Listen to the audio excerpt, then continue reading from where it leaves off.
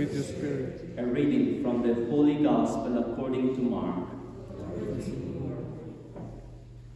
The Spirit brought Jesus out into the desert, and he remained in the desert for 40 days, tempted by Satan.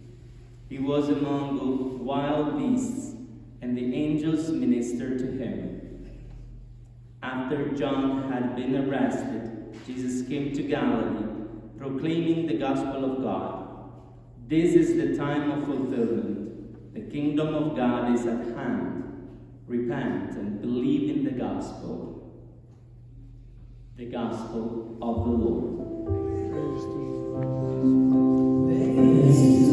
you, Lord Jesus Christ, King of endless glory.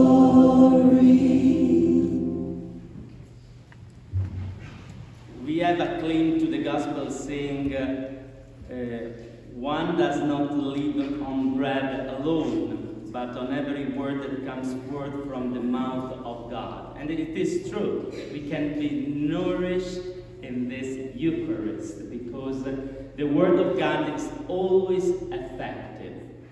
And in the early Christian communities, as well as today, Lent is the time of preparation for catechumens to the baptism received on Easter night. And this Easter we will have a baptism of an adult athlete that is in the midst of us and that is preparing for his baptism. And this time for all of us is favorable for rediscovering the richness of God's gift. And in fact, the second reading, as you noticed, today speaks about baptism, about what Jesus has done for us. Because baptism is that Jesus submerged us in the love of God. And we must therefore open our hearts in this moment to rediscover the richness of God's gift. Christian life, remember, is a gift, as the life of Jesus shows us today in the Gospel. And what does Jesus teach us in the Gospel? He teaches us that it is possible to enter the desert without fear, but guided by the Holy Spirit. What is the desert? In Hebrew, the word used is midbar, a place of absence of the world, a place of emptiness, without words, a place where we can experience also our enemy, Satan. The desert represented to you and to me difficult situations where survival is put to test. The desert is a symbol of difficulties. Is that area is the symbol of that areas of life where we experience evil, loneliness, death, discouragement. It is the place where there are no reference points, where there are no roads to exit. And in the Old Testament, today the liturgy shows us also another strong image, the image of the flood. The flood is what makes the beauty of creation disappear, what destroys. Some sufferings presented in our lives are like this, are like a flood. They take away the beauty of life. They take away the joy. They bring death and sadness. With these strong images, the Lord tells us today that we encounter the desert in our life. We experience floods in our lives. But these things can either be destructive or can be overcome with God's help. For this reason, it's important our Christian attitude before the difficulties. And this Christian attitude makes the difference. Who is a Christian, who is baptized or will be baptized on Easter night, knows by revelation that evil has a way out. Suffering can contain a meaning. God, remember well this thing, God does not leave you in evil. God frees you from evil. He wants you to emerge victorious from Satan's attacks. He wants you not to be discouraged in face of any flood that may happen in your life. What is the hope that God gives in suffering? And now what helps us is the image from the gospel. Or better, before the image also from the Old Testament, that is the rainbow. Okay? The rainbow in the clouds meant a new covenant. God places the bow, this instrument of war, in the clouds. He does not want to make war anymore, or rather, in his nature, there is no even the idea of war. The shape of the rainbow, if you have seen one in your life, in the clouds, is such that the weapon that it represents is towards God. The arrow from the rainbow is aimed towards God, not towards man. God reveals himself as the one who takes evil upon himself to free us, like we see in the cross. He is not angry with you and with me. His covenant is fulfilled in Jesus. Jesus is the new alliance. He is the sign of the new covenant. He is the rainbow that gives us hope, that tells us that the time of separation from God is over, that any storm in your life can have a meaning and an end, a way out.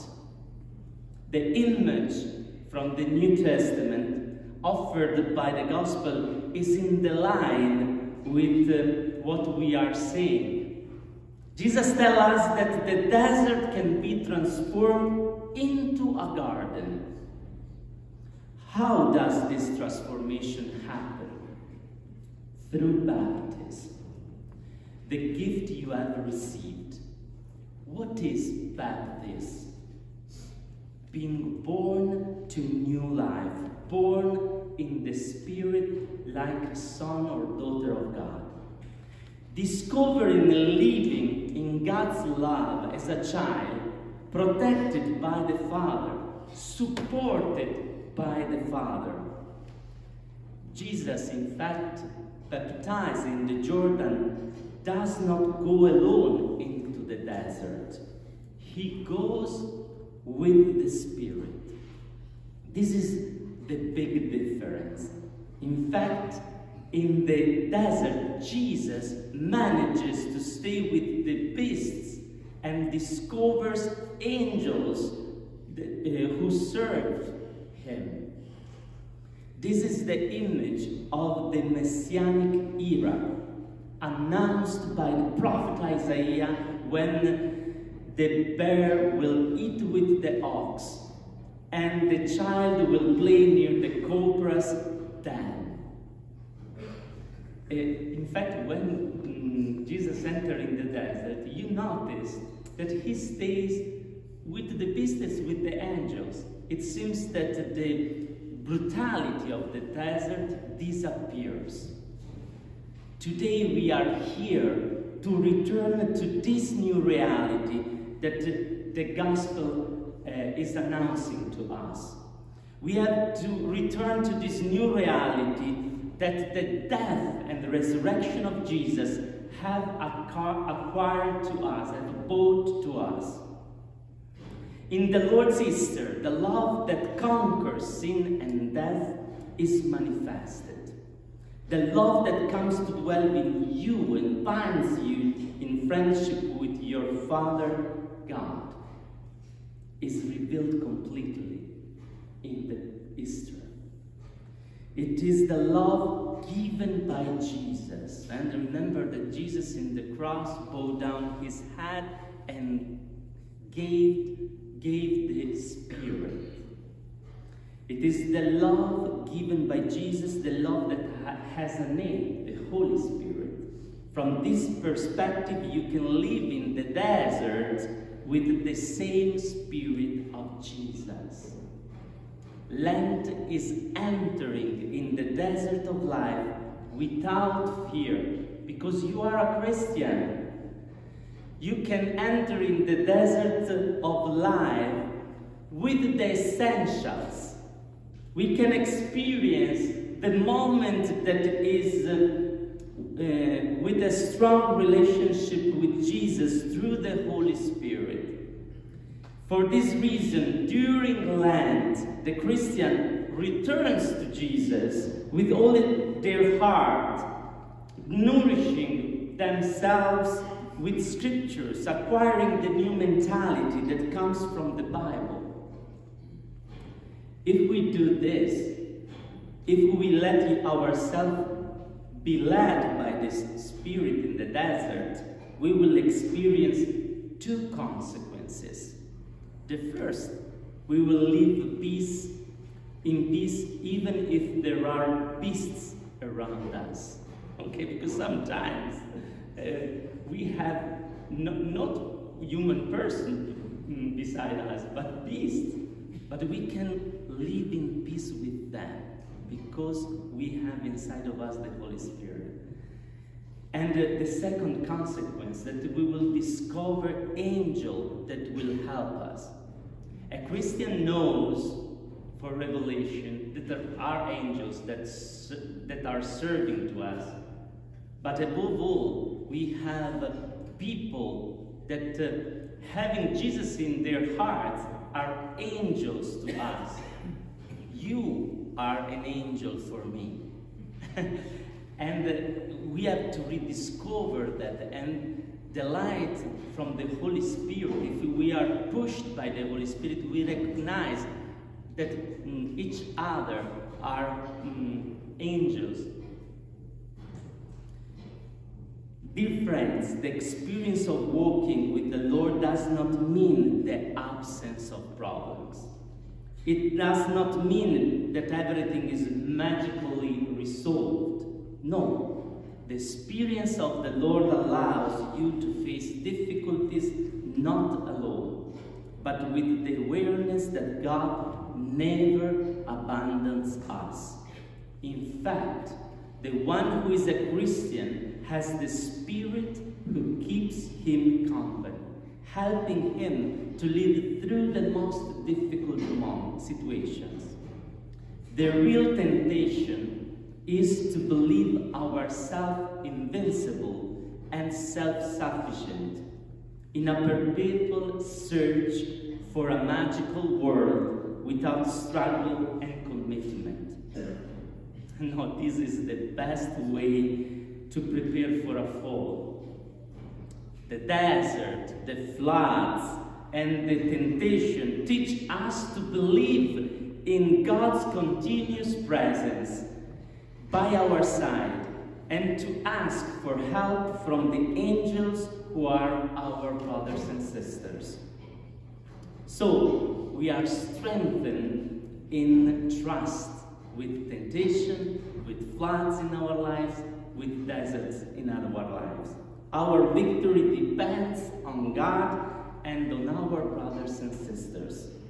This is the secret of the outpouring of the Spirit, to become children and brothers who do not become discouraged, because we are never alone in the struggle.